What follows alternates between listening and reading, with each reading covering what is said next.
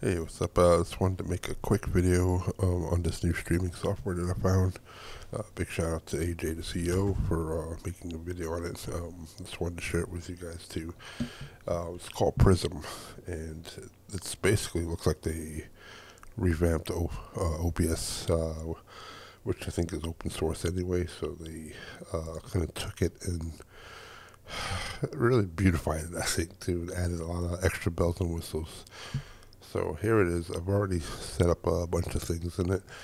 As you can see, if we put OBS side by side with it, it pretty much looks the same. As you can see here, I've got a hamburger menu here with a lot of the settings here, which, see in OBS, you got the settings option right there. There's a channel section here, which is where you'd put in your social media. So I've already got my gaming channel set up for YouTube. And again, down here we've got our scenes. You can do the studio mode. Same thing here. Where you're going to see some of the differences, obviously, is the layout looks a little prettier. But if you go into, like, say, source, we'll just add a source in here. And I'll do text template.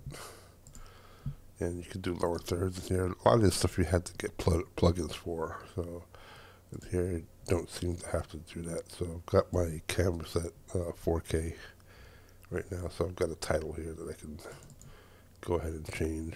If I want to put my opening stream, I can put that in here too. So let's say if I want to make this my start stream screen. And while I have that up, I can do Prism chat. So I can have my chat window in the corner here as well. Let's pop that onto the side here. And we'll just make this a little bigger.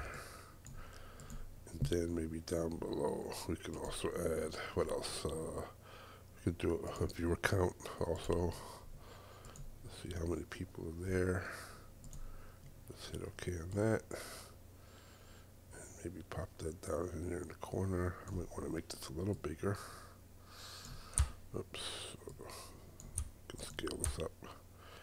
Yeah, it's definitely a lot of things that you have to get plugins for. You'll see right away in here. And we'll add one more thing here. Let's see. Oh, we got an audio visualizer too, which a lot of these things, like I said before, you have to get a plugin to do. Let's see if it'll pick up my voice here. It should. Desktop audio. I haven't gone into the audio settings yet, so let's see. Although you can see my audio moving here. Oh, let's see. Let's go back in. I think I saw something here. Detail settings. That's through that. Should be mic. There we go. So we've got different ones here. That looks kind of cool. I got a cold, excuse me. So, let's see, we'll take this up a notch here. So we can add that in. A lot of cool little bells and whistles. I think you guys will like it. Add a little pizzazz to your live streams without having to put plugins in. Which, you know, we all use OBS, all of us. Just here's something a little different. I think that's pretty cool. So down in here, you could probably put, I don't know what I would use this bottom ticker for, but still pretty cool. Let's just delete that one for now. So again, you got your channels here. So all this will be populated in here. We go into, let's see, where is it? Settings. Let's see. There's also filters and a bunch of that stuff too, which I won't do any of that right now. Just a quick video. I wanted to make this to show it to you guys. I will leave a link, for you guys to download it to. Or a link where you can download it. Let's see. So I think the settings probably yeah. So here's my account. We got our output. all the same stuff that you see in OBS.